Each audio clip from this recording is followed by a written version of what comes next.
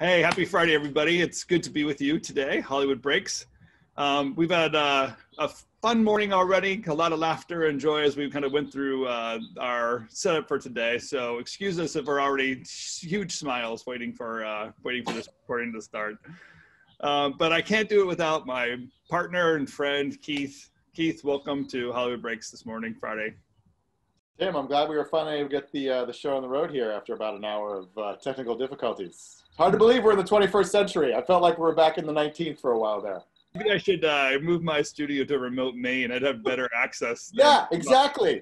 I'll point it out. 5 shows from rural Maine. Not a single blip. You're down in Orange County, California, and you can't even get the computer to run.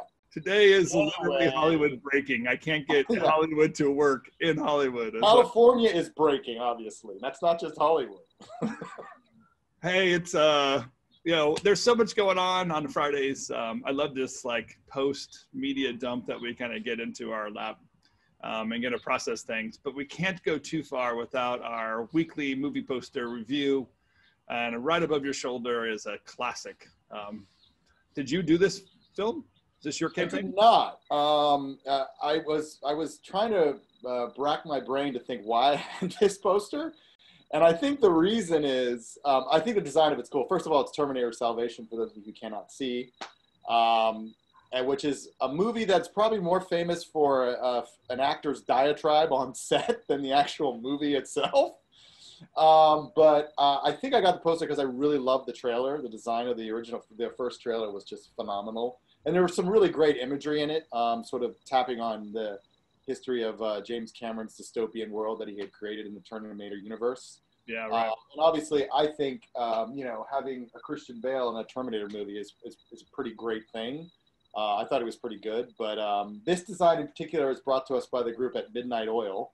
But I think this was a Warner Brothers movie. Yeah, it was Warner Brothers. So obviously, when I was at Fox, I had access to a lot of movie posters, and this was just one that I happened to snag. One, I thought it was cool. And I also thought the trailer was great. So I love Midnight Oil. I remember there was something that Brandon was at a conference in an elevator. Big guy, big personality or whatever. And to sit down and kind of explore the world that he does, the creative world that Midnight Oil does, super great. Yeah, it's very cool. Group of guys, beautiful work.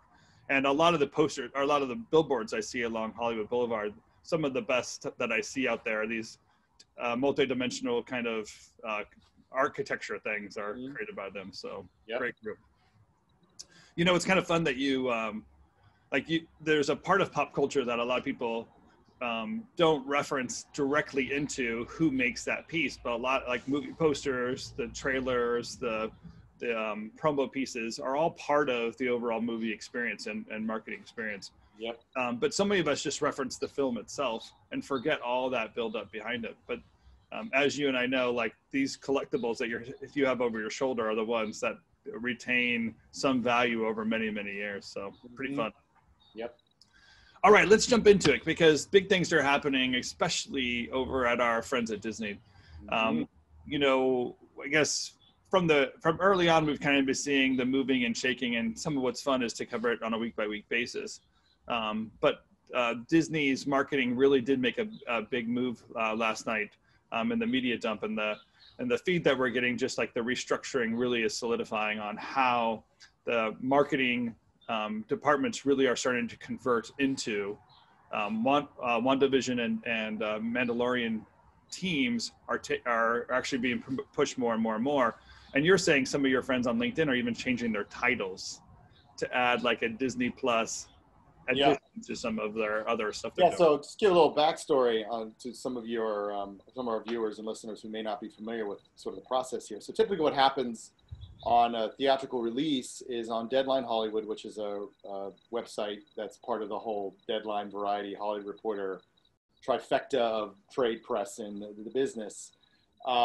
Usually runs a piece on a Friday about the marketing campaign of a movie and what was involved, what they did on social, when the trailer came out. Like it gives like a soup to nuts from point A all the way to release of what happened with the marketing campaign. And about a week ago when WandaVision came out, one popped up on Deadline, and I hadn't seen one in months because obviously there hasn't been a major movie campaign really since Tenet. And even then, that was sort of stop and go, stop and go. So there really wasn't a traditional movie campaign. And what it turns out is they laid it out much like they do a theatrical campaign. And I was sort of reading through it, and I noticed that Disney Theatrical Division, which is headed up by Asad Ayaz, has taken what ran the campaign on WandaVision, which is a TV series, series, I'm not going to say TV, series on Disney Plus. And his group ran that campaign as well as, it seems like, the Mandalorian Season 2 campaign.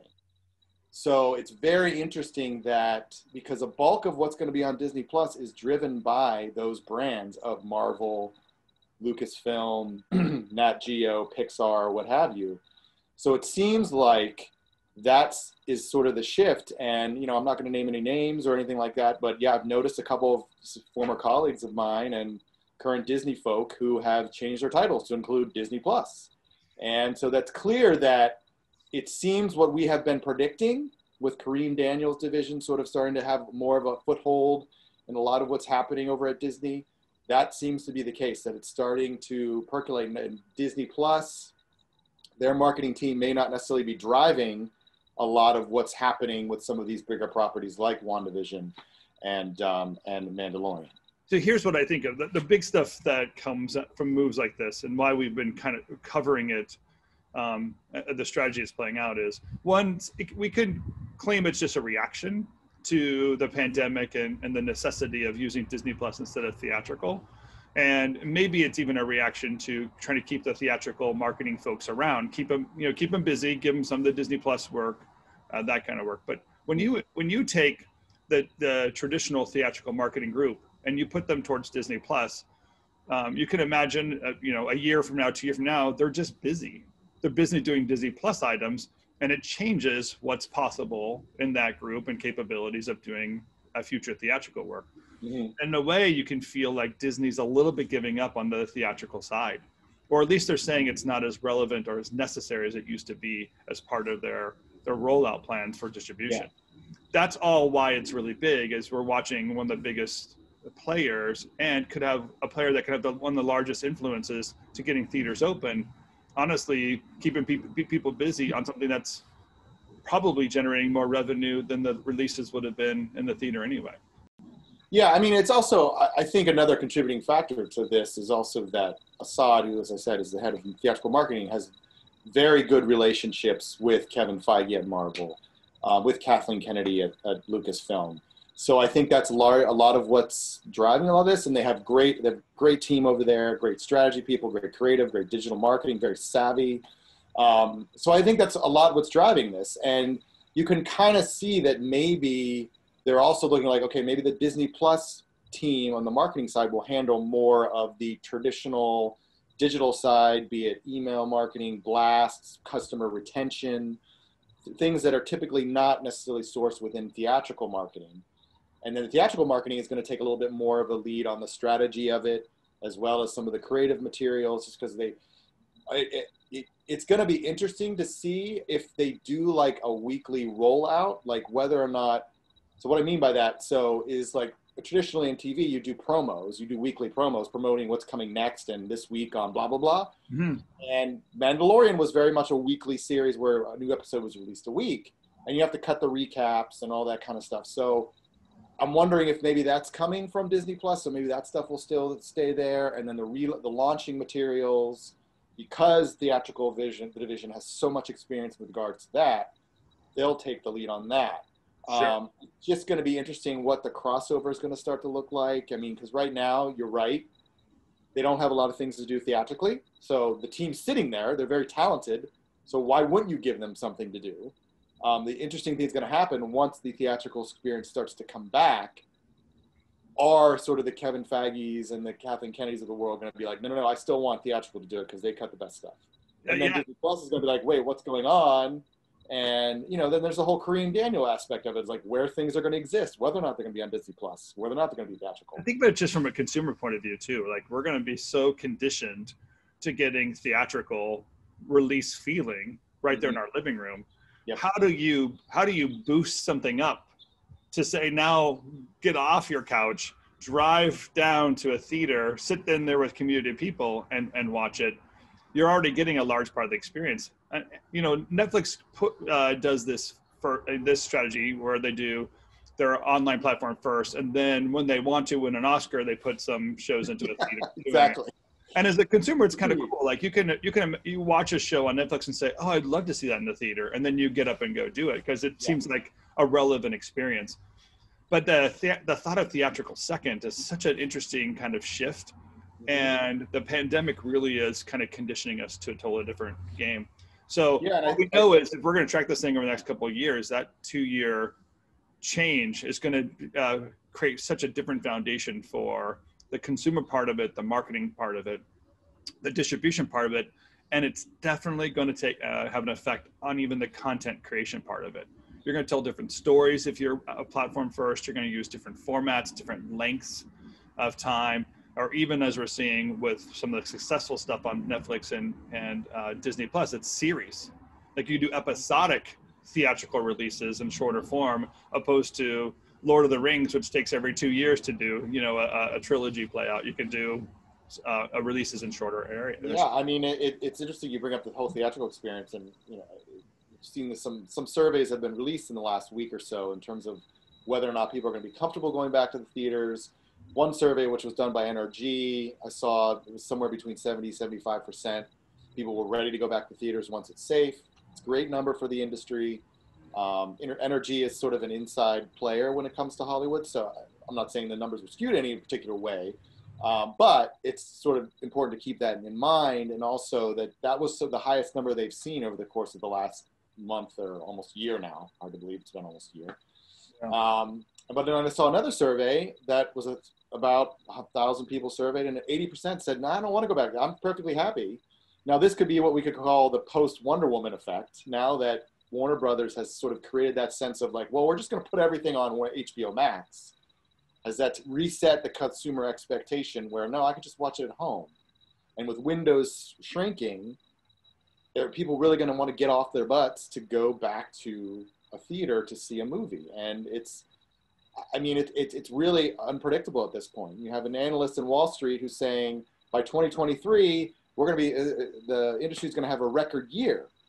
That's definitely possible. I mean, there's no denying that it's possible. But at the same time, the flip side of it is, have people adjusted enough to the idea of just watching it at home and sort of understanding that the theatrical experience wasn't that great to begin with?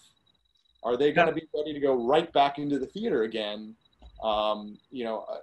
after being used to getting everything on the couch and, you know, having everything at their fingertips? Yeah, and something even like with Wonder Woman, it's a total backfire, right? Where they had the premiere movie that if it was theatrical release first, you would go to the film, you go to the theater, watch the film, and you make some investment into it, and they get that first run kind of box office boost from the film to begin with, and then later we watch it on a rerun or something like that on a platform. That's how we traditionally do it.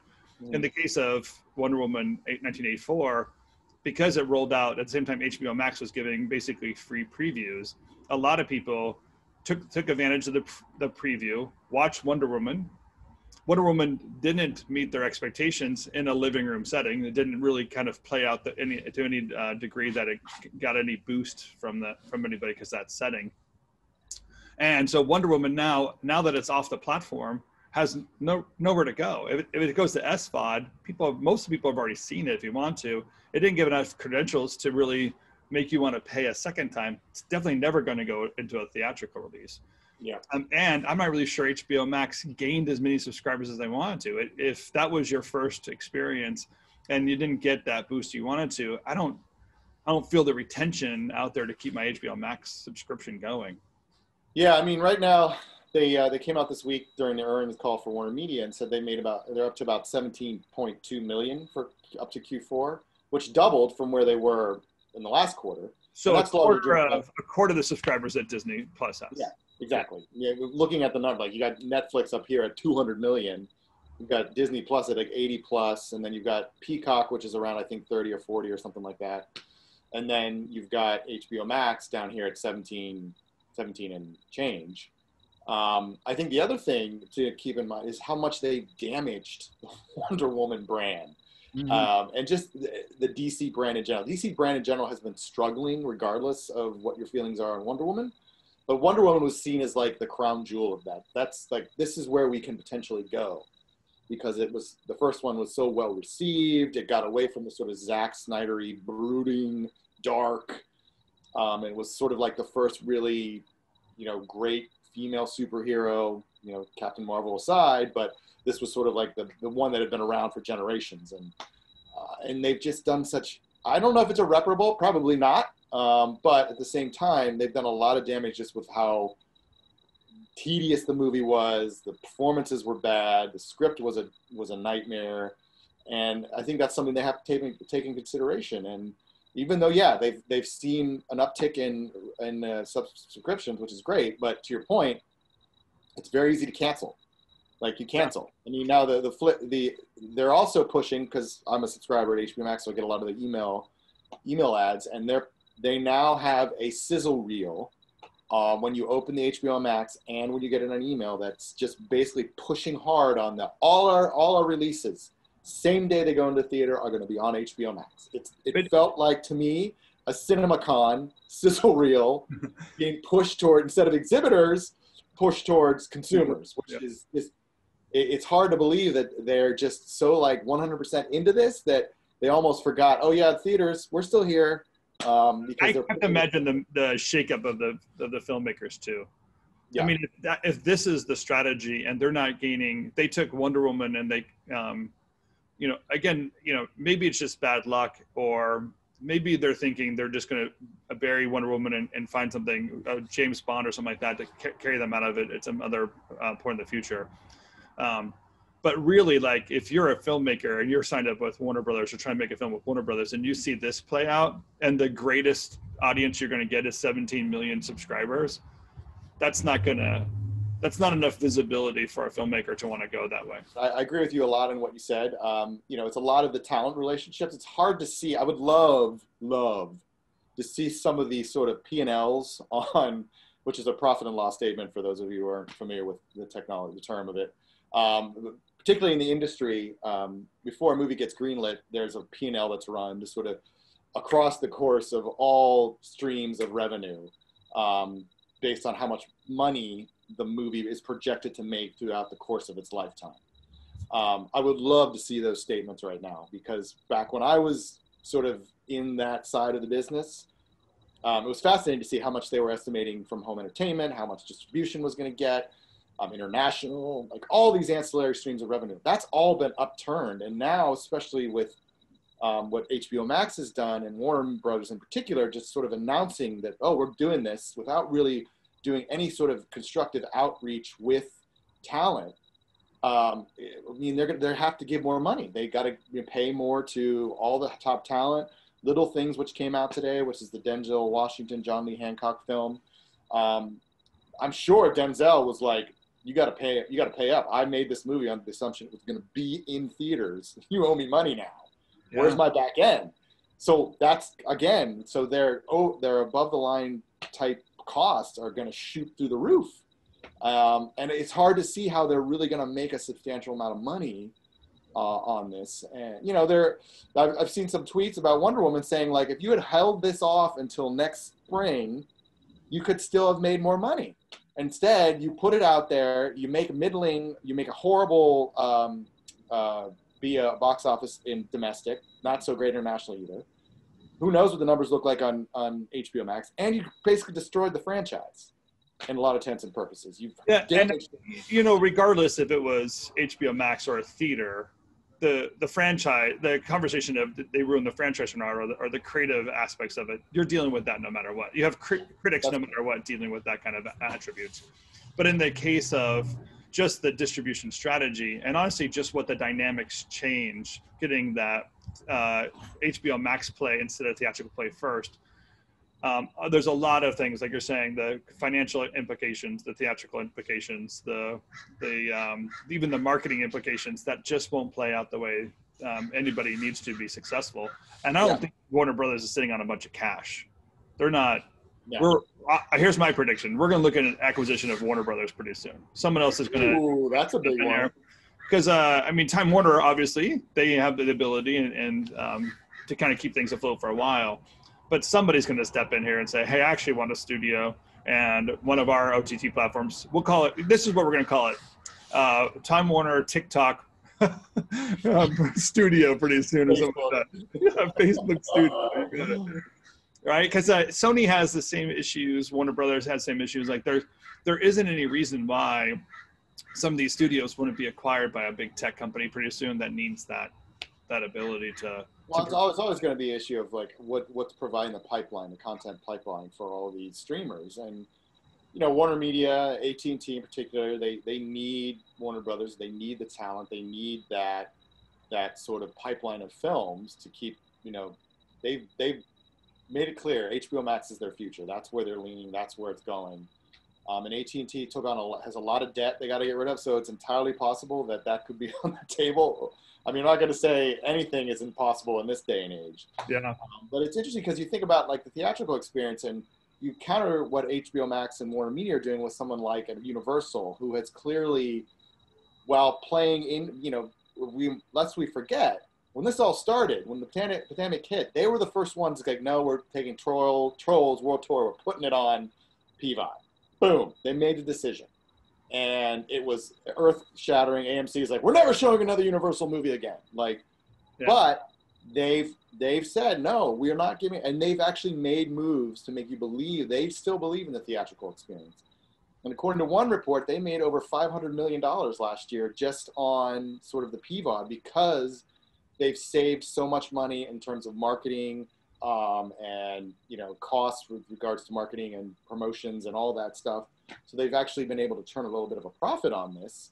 And some of the bigger movies like Too Fast, Too Furious, they've pushed towards when theaters will be back open. And they've struck deals with the exhibitors saying, if we don't hit this revenue mark or this box office mark within the first 2 weeks of release, then we have the option to take it on to Peacock, which is their obviously NBC Universal Comcast's platform. Yeah. But we'll give the exhibitors some revenue compensation for that. So clearly Universal is like, we're not giving up on the theatrical experience, but we need to survive this period of uncertainty. Whereas it seems like HBO Max and Warner Media are like, we just need to get our movies out. We just need to do it. Yeah.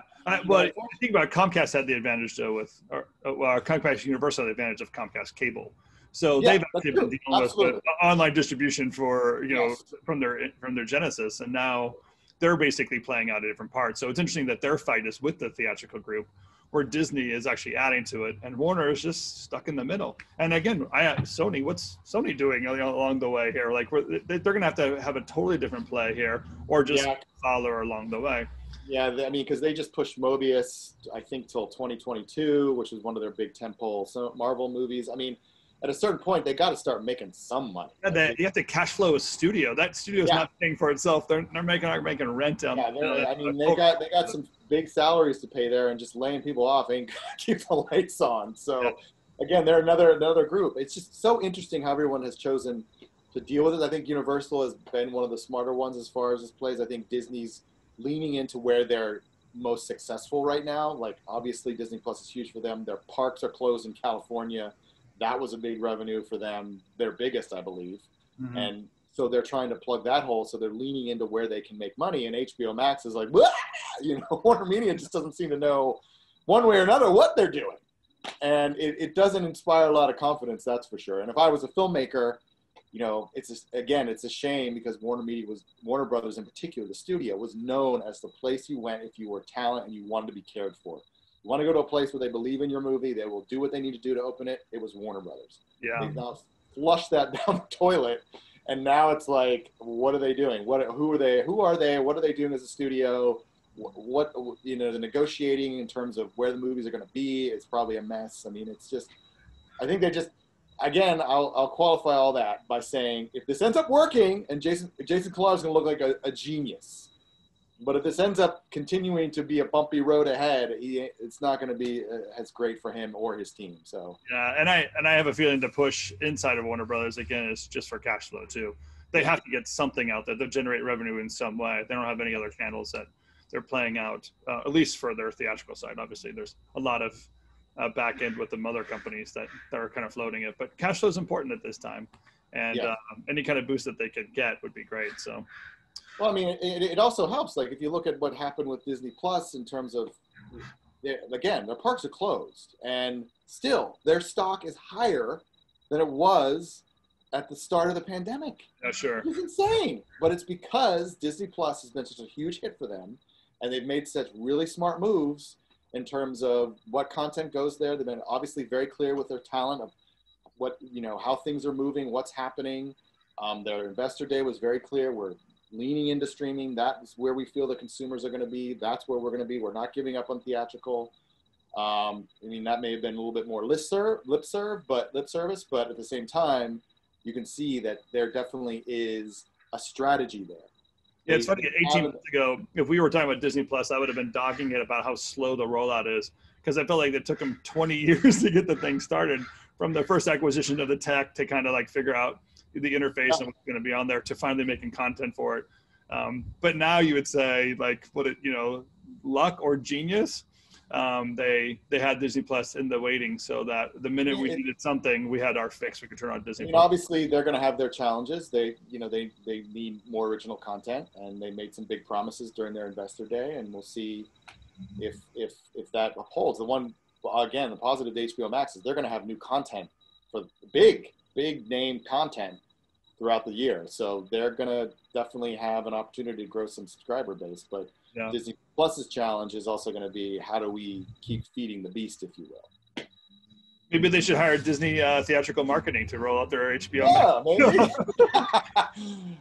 Well, they have a new marketing head over there, Josh Goldstein. So, and I know that he's been put in charge of handling a lot of the marketing for HBO Max films, for the films on HBO Max as well. So, and he's a theatrical marketing guy, so it'll be interesting to see how he adjusts to that shift.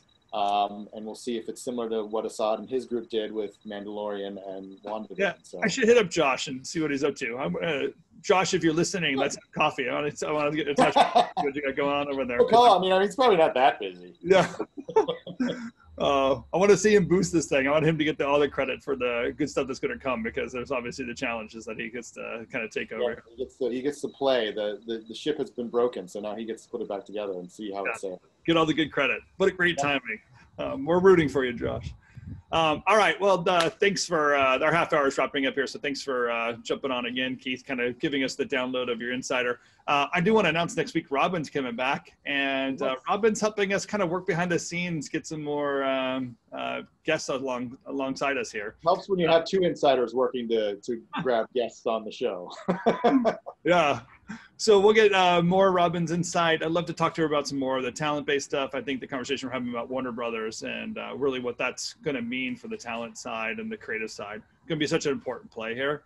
For many of you, you are filmmakers and creative content makers, and you're probably wondering, like, where's your opportunity and where's your angle? And I always think, if you hear the shakes-ups and changes, those are people who are willing to take the risk. And those risk-generated people, like, we want to put ourselves forward there. That's the opportunities you're going to find. My belief is that people who kind of are making these decisions, making for two reasons: preservation, so keep things going the way they are, or promotion. And promotion requires risk and change to do something new. So Disney Max is definitely should be kind of leaning into that. Ooh, look what you did there, Disney Max. I like that. Disney Max. Whoops. Whoops. Disney Max. All right. Hey, that was probably on the potential titles. I'm sure it was. Hey, if Max was one of them. if you love Keith and I messing up and you want to see more bloopers, subscribe to our YouTube channel. We're going to release some for you so you can see some of the fun stuff that's going on behind the scenes. And we do have a podcast on Apple Podcasts, Spotify, and others. If you're listening to us on podcasts, make sure you give us that 5-star rating so other people kind of learn about us. If you're going to give us a 4-star rating or below, just don't give us a rating at all. Honestly, we don't need that. But 5-star ratings, and we'll even give you a Hollywood Breaks mug. We'll ship that right to you. Oh, all right. I like it. Nice. Your family, so they can all drink out of the Hollywood Breaks. It's a cute mug because it just breaks. You put coffee in it, just falls apart. That easy. All right, enough time. Keith, thank you again. Lydia, behind the scenes, we appreciate you producing this show, keeping it going, and all the work you're doing on social media. Connor, thanks for your support, keeping our team going and helping us do these little clips. Until next week, we'll see you Hollywood Breaks. Robin, we're looking forward to having you next week. See you next week.